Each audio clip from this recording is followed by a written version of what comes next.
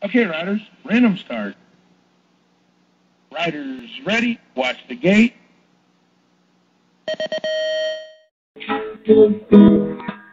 Masih teringat saat kita bersama, masih terkenang saat kita bercanda. Namun semua itu kini tinggal kenangan yang tak mungkin terulang kembali. Kini kau pergi dengan senyumanmu, membawa segala dukaku. Pergi menghadap sang hari, kepadamu papaku berserah. Pasangkan seluruh hidupku ke dalam tanganmu, hanya engkaulah padu penjuluku. Teguhkanlah iman percayaku agar ku pahami, kepergiannya adalah yang terbaik. Bila saatnya akan tiba, kemuliaan dinyatakan, kami akan bertemu di Yerusalem.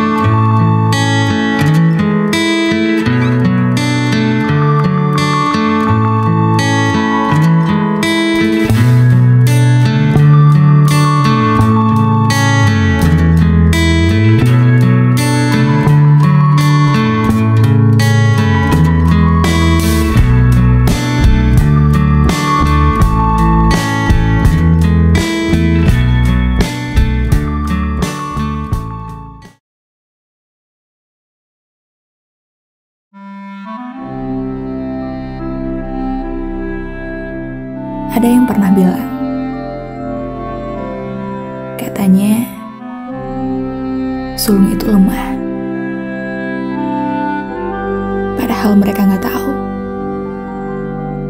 pundaknya sulung itu dipenuhi dengan harapan dan tanggung jawab yang besar untuk membantu adik dan membahagiakan kedua orang tuanya. Hingga tak jarang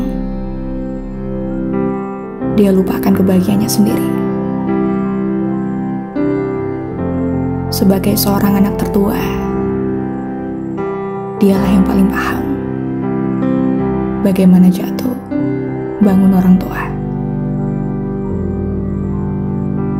Seringkali dia menyalahkan diri sendiri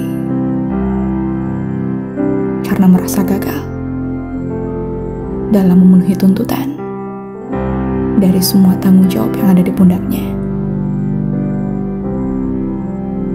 Itu kenapa dia selalu berdoa agar hatinya dikuatkan, langkahnya dimudahkan, dan jodohnya adalah seseorang yang mampu memberi sandaran. Tak jarang dia pura-pura kuat di hadapan orang lain, berusaha terlihat tegar di depan adik-adik dan seluruh keluarganya. Sedih, susah, pahit semuanya. Dia tak mau orang lain tahu. Dia memilih untuk memendam semuanya sendiri.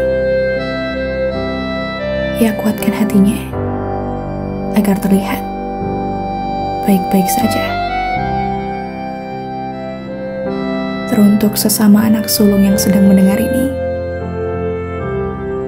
yang tadinya kalian sedang mencari lagu sedih atau secuil motivasi untuk diri, aku tidak tahu apa yang sedang terjadi di hidup kamu saat ini. Aku ingin memberi hiburan, tidak hanya mengatakan bahwa semuanya akan baik-baik saja, tapi mari kita semangat dan mengatasinya bersama-sama. Aku tahu tidak mudah memang menyandang gelar sebagai seorang anak pertama di dalam keluarga. Kita dituntut untuk menjadi pribadi yang kuat dan mandiri. Walaupun terkadang sulit, Tuhan menjadikan kita seorang anak sulung karena Dia tahu bahwa kita mampu dan kita kuat. Jadi, jangan terlalu khawatir ya akan banyak hal di luar kendali kamu. Jadi hargai diri kamu sendiri karena sudah berusaha. Semangat ya. Kamu adalah jawaban atas semua doa-doa keluarga.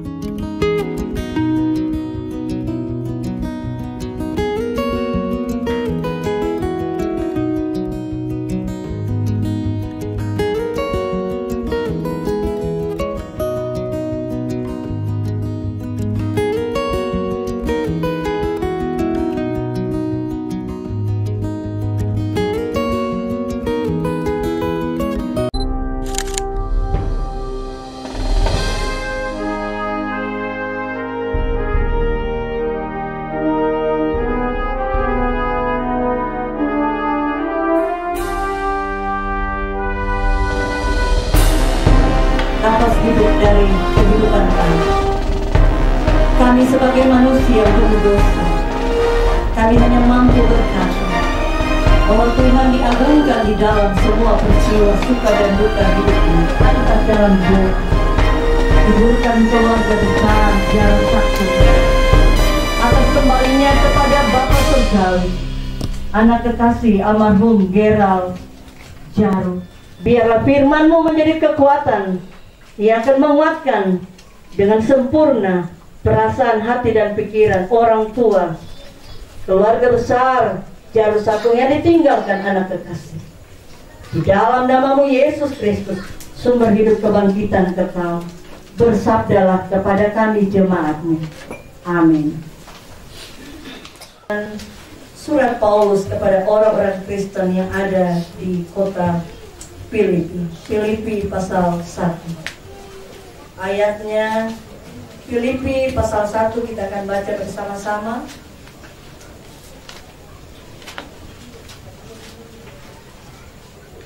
Ayat 18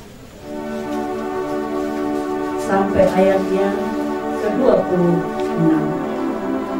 Demikian Filipi pasal 1 ayat 18 sampai 26.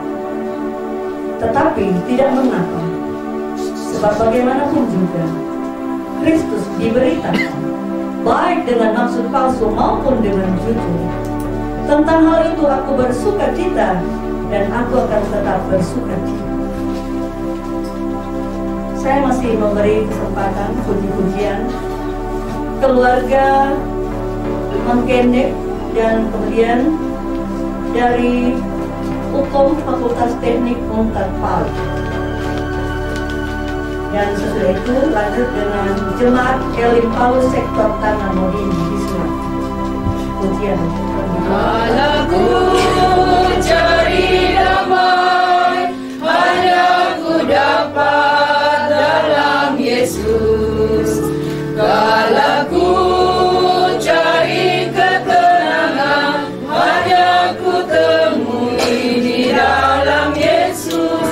Tak satu pun dapat menghiburku, tak seorang pun dapat menolongku.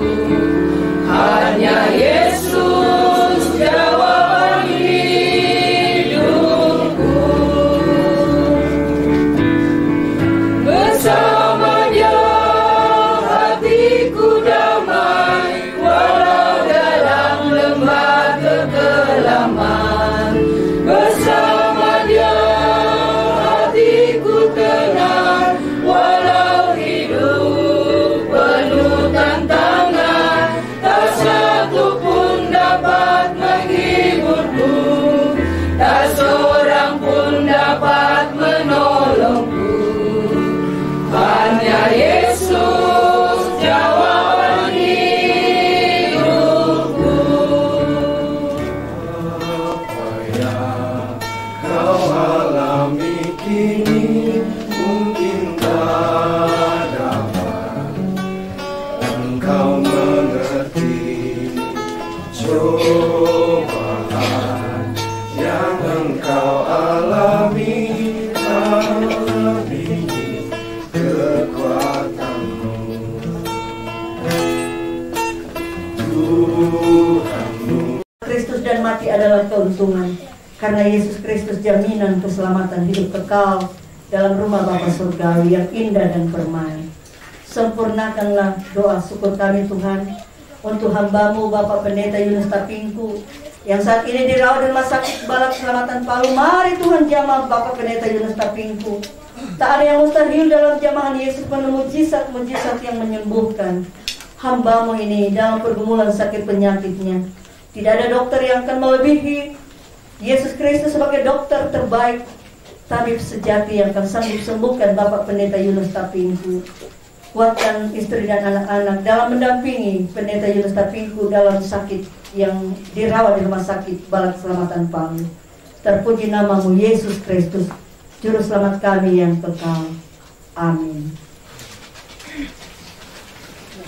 Kepada puji-pujian dari keluarga besar Djaru Sakkung dan sesudah itu PWGT yang ada di sekota Palu, dari 3 gereja Tuhan yang ada di Palu. Jadi silakan, sesudah keluarga Djaru Sakkung.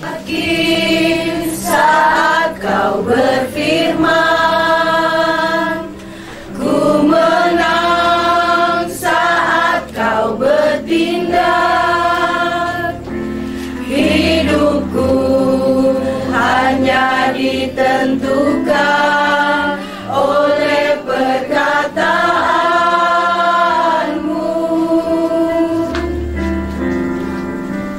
Ku aman karena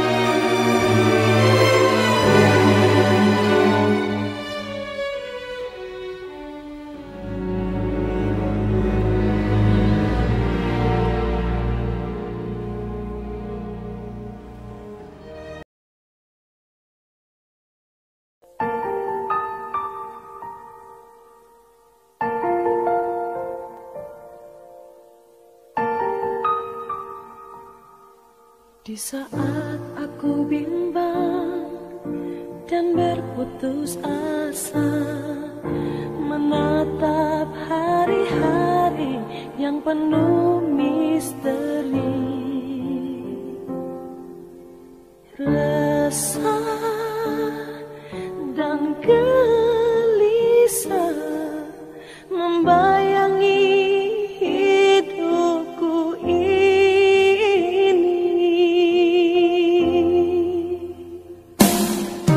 Tak pernah ku pahami dan tak mengerti, ada yang sanggup menolong dan memberi kekuatan.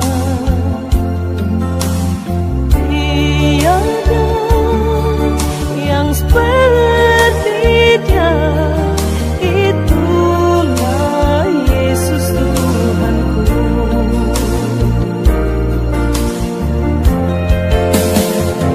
Di balik awan gelap adalah matahari, dan rembulan memancarkan sinarnya. Di balik pencobaan dan duka nestapa, hanya Yesus yang memberi sukacita. Kini ku bersyukur padamu atas anugerah-Mu Tuhan.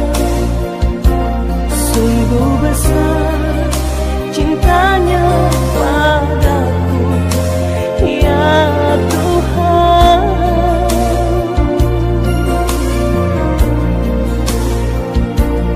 Sungguh ajaib dan mulia kasih-Mu dalam hidupku.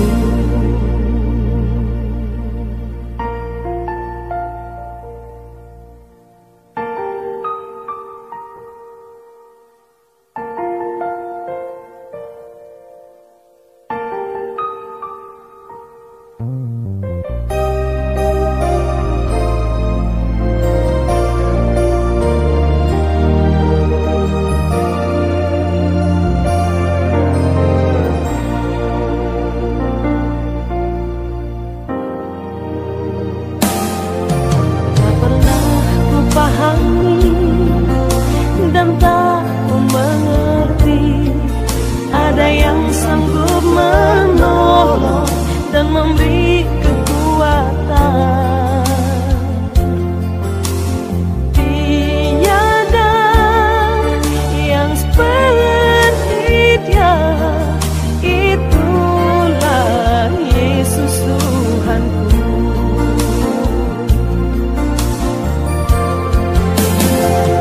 Di balik awan gelap adalah matahari, dan rembulan memancarkan sinarnya. Di balik pencobaan dan duka nestapa, hanya Yesus yang memberi sukacita. Kini ku bersyukur padamu atas anugerah-Mu Tuhan. Sungguh besar cintanya padaku, ya Tuhan.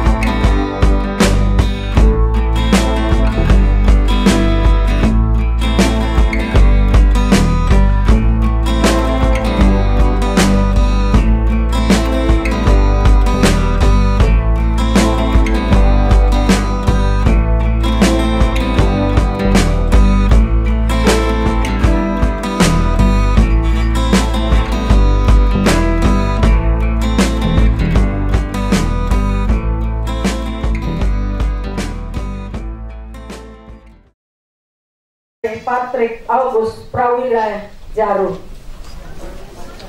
Adapun acara yang akan kita ikuti bersama-sama di rumah duka. Yang pertama, pembukaan yang sudah dan sedang berlangsung. Yang kedua, ungkapan-ungkapan belasungkawa. Yang pertama dari Perhimpunan Keluarga Kulawi di Palu. Yang kedua, rumpun keluarga Toraja yang terhimpun dalam kerukunan keluarga yang terdiri dari kerukunan keluarga Saruputi, kerukunan keluarga Padangiring, kerukunan keluarga Sangala, kerukunan keluarga Makale, kerukunan keluarga Mengkendek, kerukunan keluarga Palesan Buah Kayu, kerukunan keluarga Batu Sura, dan kerukunan keluarga Gandang Batu. Acara yang ketiga,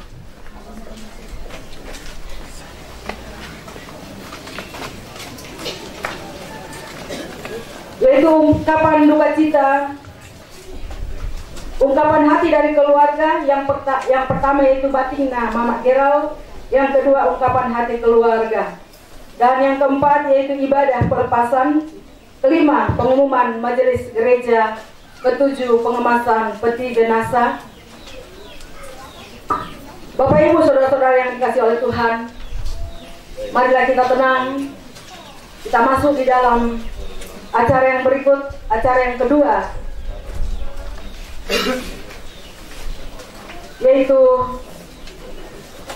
ungkapan duka cita dari Perhimpunan Keluarga Kulawi di Kota Palu yang akan disampaikan oleh Dr. Andus Freddy Lodi Djaru. Kepada Bapak kami silakan. Salam. Selamat siang dan salam sejahtera untuk kita sekalian. Kepada saudara-saudaraku yang terkasih yang beragama Islam, tak lupa saya menyampaikan Assalamualaikum warahmatullahi wabarakatuh. Bapak Ibu saudara-saudara sidang perkabungan yang diberkati oleh Tuhan, pertama-tama selaku umat yang beragama, saya mengajak kita sekalian, marilah senantiasa memanjatkan puji syukur kehadirat Tuhan yang Maha Kuasa, Tuhan yang telah memberikan nafas hidup dan kehidupan bagi kita manusia, Tuhan yang telah memberikan kasih karunia dan berkat kepada kita sekalian, terlebih berkat kekuatan dan kesehatan, sehingga pada kesempatan siang hari ini kita boleh berkumpul bersama-sama di tempat ini, tidak melalui undangan, tetapi karena partisipasi kita keluarga per keluarga, saudara per saudara, datang membagi duka cita kepada keluarga besar Djaru Sakkung yang mengalami duka cita yang begitu mendalam pada siang hari ini. Keluarga besar kami, keluarga besar Djaru Jiloi, mengalami duka cita yang begitu mendalam. Tetapi inilah yang perlu kita syukuri, bahwa perkara yang telah diberikan Tuhan kepada kita sekalian dan di dalam kehidupan kita sekalian patut kita terima dengan penuh syukur. Nah, kadangkala ada yang memprotes, kenapa di dalam duka cita kita harus bersyukur? Karena apa? Karena itulah karya Tuhan yang sudah terjadi dalam kehidupan kita, perlu kita syukuri. Walaupun dalam duka nestapa yang kita alami, tetapi kesyukuran kita kepada Tuhan yang Maha Kuasa, yang telah memberikan nafas kehidupan di dalam kehidupan kita manusia, perlu kita syukuri. Olehnya itu, pada kesempatan duka cita ini, saya atas nama Perhimpunan Keluarga Besar Kulawi, atas nama keluarga besar Djaru Jiloi, menyampaikan ungkapan duka cita yang sedalam-dalamnya atas kepergian cucu kami yang tercinta, anak kami yang tersayang, yang telah meninggalkan dunia ini dan telah meninggalkan kita semua. Kami berharap hanya tetesan air mata dan doa mengiringi perjalanan anaknya, perjalanan cucu tercinta ke pangkuan Bapak di surga. Nah, inilah mungkin ungkapan hati yang dapat kami sampaikan pada siang hari ini. Kurang lebihnya kami mohon maaf. Sekian dan terima kasih. Tuhan memberkati kita sekalian. Amin.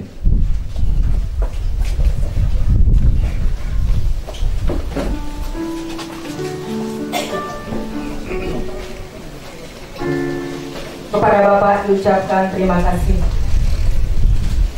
Ungkapan duka cita yang berikut yaitu dari rumpun keluarga Toraja yang terhimpun dalam kerukunan keluarga yang terdiri dari kerukunan keluarga Salaputi, Padangiring, Sangala, Makale, Mengkendek, Palesan Buah Kayu, Batu Sura, dan Kandang Batu Silanan yang akan disampaikan oleh Bapak Pasobongan Kumila SHMH.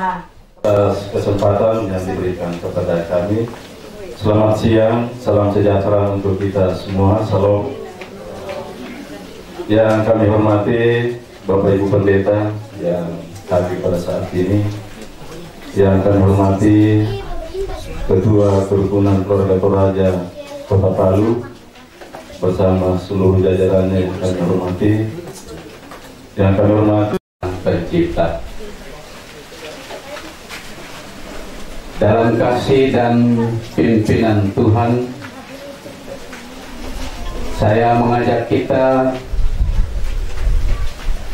untuk menaikkan puji dan syukur kepada Tuhan yang Maha Kuasa. Syukur bukan karena duka cita, tapi syukur karena kepada kita yang hadir saat ini diberikan kekuatan kesehatan, sehingga kita dimampukan untuk bersama-sama boleh menghadiri ibadah pemakaman anak kekasih kita. Yang saya hormati Bapak Ibu Gembala dari berbagai denominasi gereja menyampaikan bahwa kami pun sangat merasakan duka cita yang dialami orang tua, yang dialami nenek tercinta, bahkan yang dialami rumpun keluarga. Kami berdoa kiranya Tuhanlah sebagai sumber penghiburan yang sejati dapat menghiburkan orang tua, menghiburkan nenek, menghiburkan rumpun keluarga yang berduka saat ini. Marilah kita mengaminkan bahwa apa yang Tuhan perkenankan terjadi dalam kehidupan kita itu adalah baik adanya. Saya kira ini yang saya dapat sampaikan. Sekali lagi mewakili pengurus dan masyarakat Toraja Kota Palu menyatakan duka cita yang sedalam-dalamnya atas kepergian anak kekasih kita, Geral Djaru. Sekian, terima kasih. Ucapkan terima kasih. Sebelum keluarga menyampaikan sepatah dua patah kata, Mama Geral lau parampo batinda, lako anak kaborokna. Dipersilakan. Shalom. Yang saya hormati Bapak-bapak, Ibu-ibu, saudara-saudari sekalian yang sangat saya kasihi. Apa yang perlu, suka dan derita bergantian, memperkuat imanku. Jenazah almarhum Geral Djaru pada hari ini kita mulai dan berlangsung dalam nama Tuhan. Kasih dan anugerah Allah dalam Yesus Kristus yang memberi kekuatan dan penghiburan itu memberkati kita sekalian. Amin. Silakan dulu. Kita memuji Tuhan dari Kidung Jemaat 402 ayat 1 dan 3. Kuperlukan dulu selamat. Selalu harus rasakan bahwa Tuhanku dekat, maka jiwaku tenang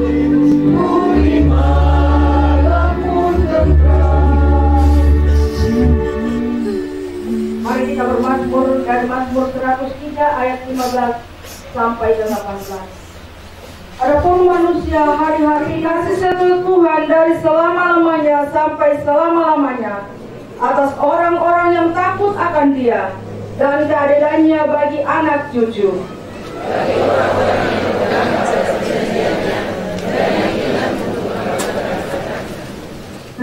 Saudara-saudari yang dikasihi Tuhan, sebelum kita membaca dan mendengarkan firman Tuhan, disilakan pujian dari keluarga.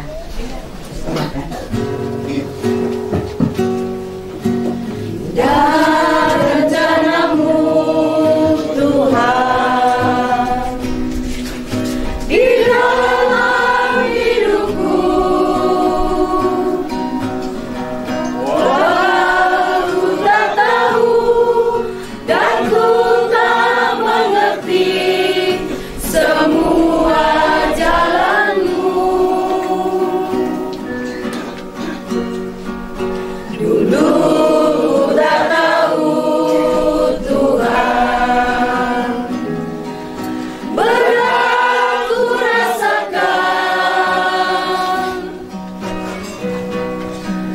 hati menderita dan ku tak berdaya menghadapi semua.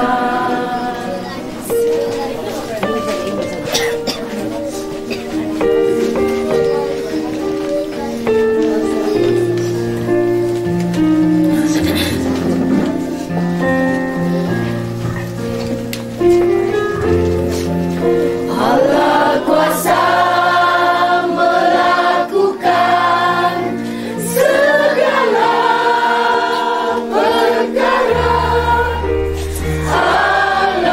Allahku Maha Kuasa. Dia ciptakan seisi dunia, atur segala masa. Allahku Maha Kuasa. Saudari yang kekasih dalam Tuhan, di saat-saat kita akan mengantar jenazah kekasih kita ke tempat pemakaman, mari kita satu di dalam doa untuk membaca dan mendengarkan firman Tuhan. Kita berdoa. Allah yang kami sembah adalah Allah yang hidup di dalam Tuhan kami Yesus Kristus. Pada saat ini, di saat-saat kami akan mengantar jenazah anak, cucu, ponakan, saudara dekati kami, Geral, ke tempat pemakaman. Kami rindu untuk dikuatkan oleh firman-Mu. Ampunkan segala dosa-dosa kami, supaya kami layak untuk membaca dan layak untuk mendengarkan firman-Mu. Di dalam nama Tuhan Yesus yang mati dan bangkit dari antara orang mati, kami datang berdoa. Amin. Keluarga yang berduka dan sidang pemakaman yang dikasihi Tuhan, ada dua bagian pembacaan yang saya pilih untuk sejahtera dari Allah Bapa kita dan dari Tuhan Yesus Kristus akan menyertai dan menguatkan dan menghibur segenap keluarga kekasih dan menyertai, menguatkan, menghibur kita semua saat ini sampai selama-lamanya. Amin. Silakan Elimanku, oh Yesus, daku magian, daku kirambang, oh buah kariku tuina, to malam manangikan siatang kabelana. Rumendek sumangaku umpiagi komi puang kunai rampo membawa sarloku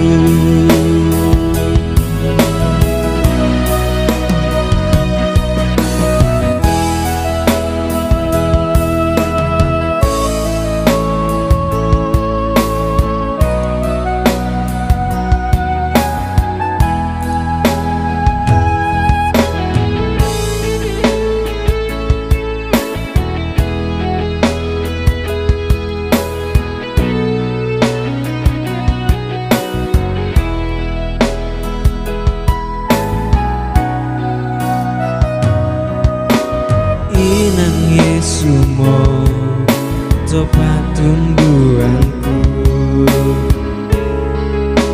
susareanku lan mintu atu arangina kuat penama salomi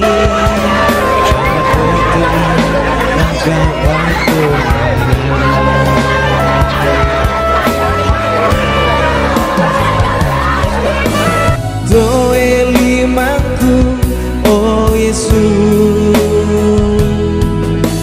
ndak ku magia, ndak ku tirambang. Oh puang kari tutuina, to malam mana dika siatang pabelana.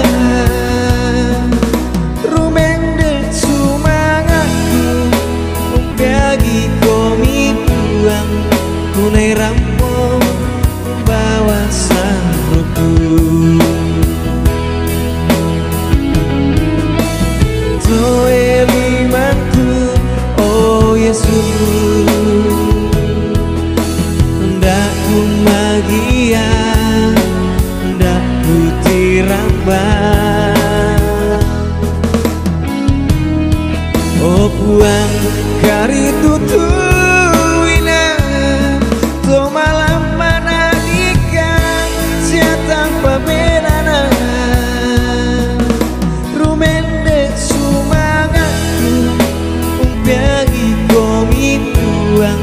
Kunai rampo bawa saruku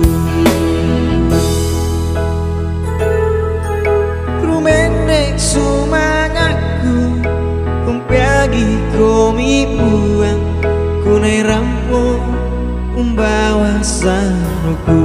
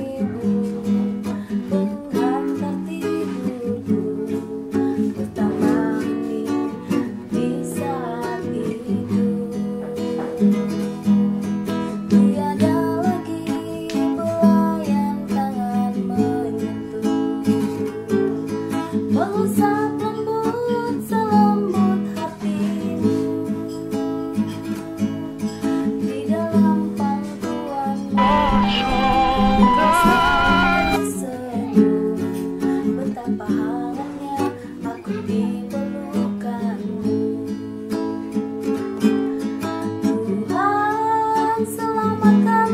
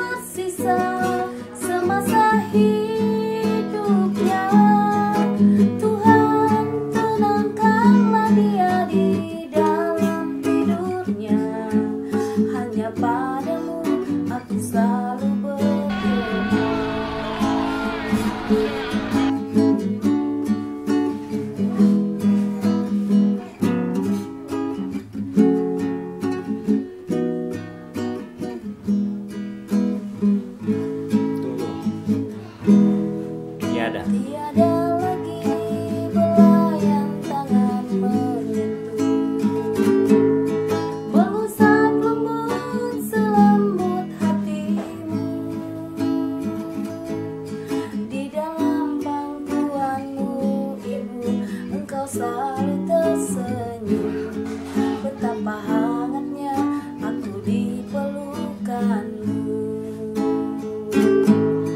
Tuhan, selamatkanlah dia di dalam perjalanan. Kita mengikuti ibadah pemakaman di tempat ini. Untuk itu saya silakan kepada Ibu Pendeta. Ayo, yang Terima kasih untuk segenap keluarga dan kita telah dilibatkan oleh Tuhan di pemakaman Kristen Kristen di sini. Namun sebelum kita mengatakan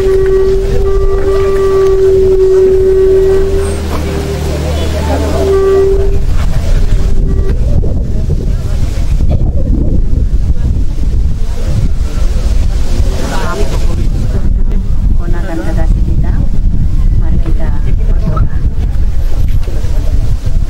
Di sekeliling peti jenazah kekasih kami Geral, kami menundukkan kepala kami.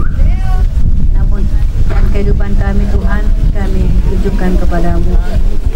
Kami bersyukur karena Tuhan telah tibakan kami dengan selamat dari rumah duka dan ada di tempat pemakaman Kristen Talisa di sini.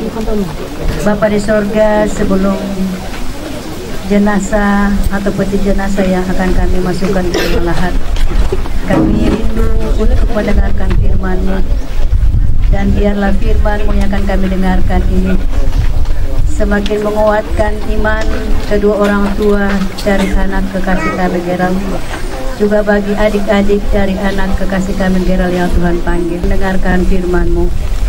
Di dalam nama Tuhan Yesus kami datang berdoa. Amin.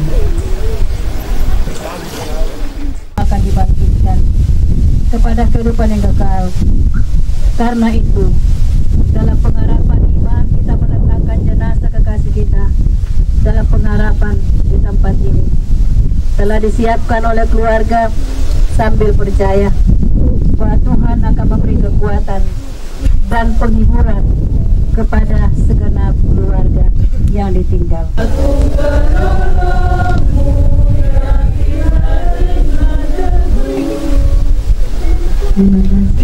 Terima kasih.